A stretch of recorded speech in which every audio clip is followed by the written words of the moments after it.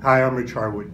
I was just down in Winchester and Clark County releasing our new report, Waving the Community's Flag, which is part of our partnership with the Greater Clark Foundation. I said then, and I still believe now, that when you read the report, you can read it in one of two ways. Either the community's glass is half empty, in which case you believe that the challenges and problems facing the community are overwhelming and too hard to overcome. Or you can see the glass is half full, that notwithstanding the challenges, there are some real assets that we can build on to help the community move forward. That's the story I believe that exists now in Winchester and Clark County. We released the report as a call to action, and the next step in terms of taking action is to hold the Public Innovators Lab in April in Winchester and Clark County, where we're going to bring together 100 leaders from across the community. I hope you'll be one of them.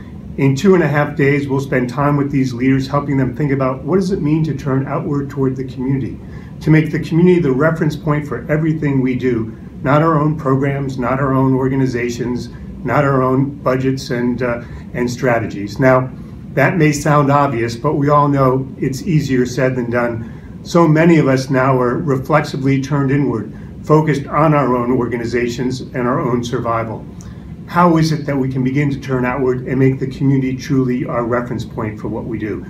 Then we're going to move into practical skills and habits that you can develop and put to use in your community immediately following the lab.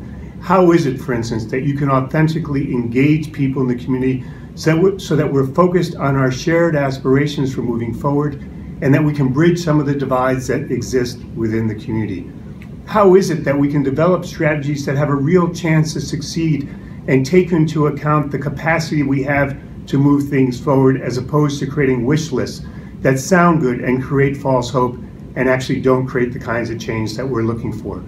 And how is it that we can build the leaders, the networks, the norms, the ways of doing business together so that we can actually come together and move the community forward? You know, a community divided can't move forward together. And the chance for Winchester and Clark County right now is, how can we come together and make community a common enterprise? One of the first steps we'll be taking to make that happen is this lab in April. I hope you'll join us. I hope I'll see you there. And I hope we can start to move the community forward together. Thanks so much.